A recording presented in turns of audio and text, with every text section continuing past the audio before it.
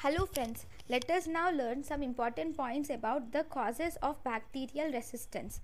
First, it causes abnormal enzymatic degradation. By causing abnormal enzymatic degradation, this will also degrade the drugs with the help of the enzymes.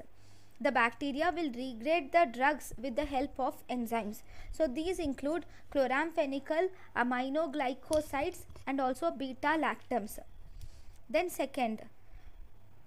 the second cause of bacterial resistance is prevention of drug accumulation can occur inside the bacteria. Right, prevention of drug accumulation inside the bacteria has two things. One, no influx or impermeable to the drug. Then we have abnormal efflux. So if there is no influx or not permeable to the drug, these drugs include penicillin, pentamidine, and also melarsoprol. The drugs penicillin, pentamidine, and melarsoprol will tell us that these drugs will develop resistance by these drugs resistance are developed by the bacteria by making these drugs impermeable, by making the membranes impermeable to these drugs. Bacteria will make the membranes impermeable to these drugs, and thus the drugs penicillin, pentamidine, and misoprostol are not permeable to the bacteria, thus they develop resistance. Second mechanism is abnormal efflux mechanism. That means the drug which has entered the cell will go out of the cell through the efflux pumps. So obviously the drug that does not act on the bacteria. These include tetracycline, erythromycin, antimalarials like chloroquine and quinine, and these drugs also include chloroquine also. So these are the two important things. Then if you see, the third important thing is abnormal target protein. Whenever there is abnormal target protein or decreased affinity of the target. So these abnormal target protein or decreased affinity of the target include, for example, these include fluoroquinolones. Fluoroquinolones causes DNA gyrase abnormality. Macrolide and clindamycin, both these also cause ribosomal point mutation. Because these drugs act on the ribosomes, by causing ribosomal point mutation, they develop resistance. Then MRSA developed resistance by abnormal penicillin binding protein, whereas resistance to rifampicin is developed by a point mutation in RNA polymerase. So the target protein on which the drugs act, when we alter the target protein, obviously resistance will be developed. Next we have the important thing about the principle of antibiotic dosing. So in the principle of antibiotic dosing, first we have minimum inhibitory concentration, and second we have minimum bacterial concentration. Now in the minimum bacterial concentration, it has lowest antibiotic concentration that can kill 99.9% of organisms.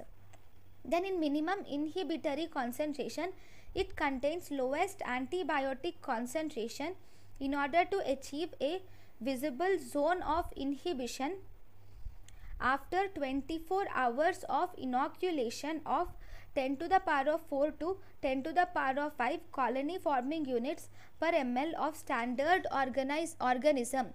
So this minimum inhibitory concentration is the lowest antibiotic concentration which will achieve the, that means which will kill the organism or which will inhibit the organism.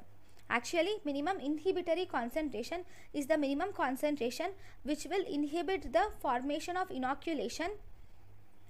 After 24 hours, the inoculation will be inhibited.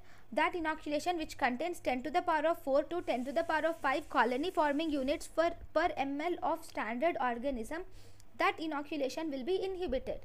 In minimum bacterial concentration, it is the lowest concentration of the organism that will kill 99.9% of organisms. See, in minimum bacterial concentration, this is killing the organisms. In minimum inhibitory concentration, we are just trying to inhibit the growth of organism. Here, we are not trying to kill the organism. So that is bacteriostatic drugs mainly show minimum inhibitory concentration, whereas bactericidal drugs, we take into account minimum bacterial concentration. Now, about the killing. Killing of the bacteria can be of two types. One, we can divide it into concentration dependent killing, or second type we have time dependent killing. In concentration dependent killing, killing is directly proportional to the concentration. That is, increased concentration will increase the killing. So this is the this is the minimum inhibitory concentration, and this graph is for killing the organism. The concentration should be at least more than minimum inhibitory concentration. Only then the bacteria are killed. The bacteria are killed here when the drug concentration is above the minimum inhibitory concentration. Examples are fluoroquinolone, aminoglycoside, and metronidazole. Actually, this is the graph which is showing here there is concentration, here there is antibiotic. Okay, this is the time. Here this is time. X-axis we have time and y-axis we have concentration. So this blue graph is showing the drug concentration. Slowly the drug concentration will be increasing with time, and when it crosses the minimum alveolar concentration, only then here only there will be action of the drug on bacteria. Right, next type is time dependent killing. So if you see the time dependent killing, in the time dependent killing, the duration of blood concentration level of drug should be above minimum alveolar concentration. Duration of blood concentration of the drug should be above minimum inhibitory concentration. So always it should be above minimum inhibitory concentration. So this is the minimum inhibitory concentration, and now see, as the concentration increases, see, even here this is the drug, right? This is the, on y-axis there is concentration, whereas on x-axis you will see the time. So you have given this drug which is represented in blue color. So slowly the drug concentration increases. When it crosses this minimum alveolar concentration, then it starts acting. Okay, only after minimum alveolar concentration, if you start increasing the dose, the killing of the bacteria will increase, but this increase is only seen up to a particular time and concentration. After that the killing is constant. So this is called as time dependent killing.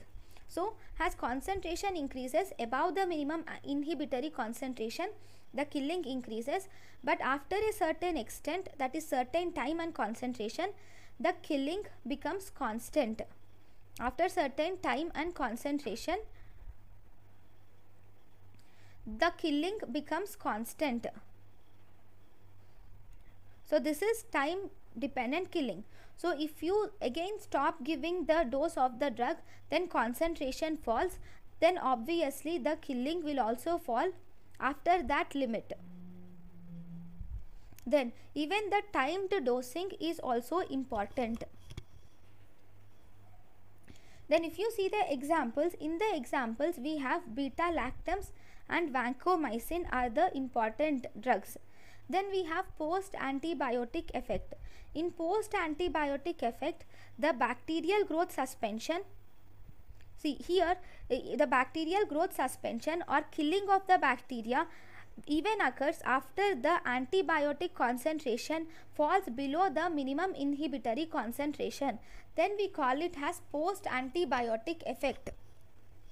That means the antibiotic continues to kill the bacteria even after the dose decreases below the minimum inhibitory concentration. So this is called as post-antibiotic effect. So examples of post-antibiotic effect include protease synthesis inhibitor and DNA polymerase inhibitor. Both these will show low post antibiotic effect. Next, the next important thing is concentration dependent killing with prolonged or post antibiotic effect. If you see this here, higher the dose of the drug with wider interval chosen. If higher dose of drug with wider interval is chosen, then the drug has better compliance. If you see, the examples are drugs like fluoroquinolones, aminoglycoside, metronidazole, and also rifampicin. All these drugs will show post antibiotic effect. Then if you see the time dependent killing, based on the time dependent killing is of two types. One, it has shorter post antibiotic effect, and those which have longer post antibiotic effect. The drugs which have prolonged post antibiotic effect include timed dosing with wider dose interval. If you give timed dosing with wider dose interval, then you can prolong the post antibiotic effect. Shorter post antibiotic effect can be done if we maintain the serum concentration above the minimum alveolar concentration. Then we can do frequent dosing. So these include drugs like beta-lactams, clindamycin, macrolides, except azithromycin and clarithromycin. These include beta-lactams, clindamycin, macrolides, except azithromycin and clarithromycin. Then the drugs which prolong post antibiotic effect, here we give timed dosing of the drug with wide dose interval is put, and examples of this drug include azithromycin, that is mycin, azithromycin, clarithromycin, and these drugs also include tetracycline, which are longer acting drugs, and these also include doxycycline. So all these are the drugs which show time dependent killing. So this concept of concentration dependent killing and time dependent killing is very important. Thank you for watching.